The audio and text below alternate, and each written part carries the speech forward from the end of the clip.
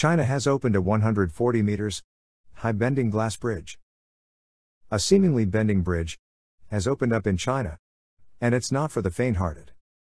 The Ruyi Bridge, located in the Zhejiang Province, was unveiled back in 2017 but didn't open until last year.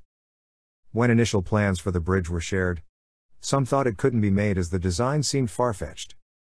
And even looking at it now, it somehow still seems a bit unrealistic.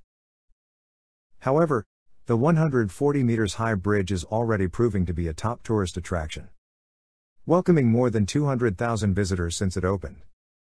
The rigid and soft shape is perfectly integrated with the natural scenery of the fairy house.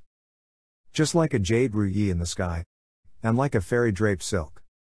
The bridge is designed to look like a jade Ruyi, an object that is a symbol of good luck in China, and comprises 3 bridges, with a partially glass deck, that you couldn't pay me to walk over. Tourists usually come to Ruyi Bridge after going to the South Flyover.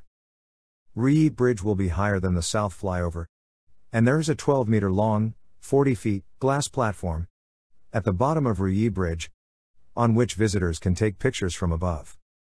The vertical height of Ruyi Bridge is about 140 meters, 460 feet. The bridge measures a whopping 526.14 meters, 1,726 feet.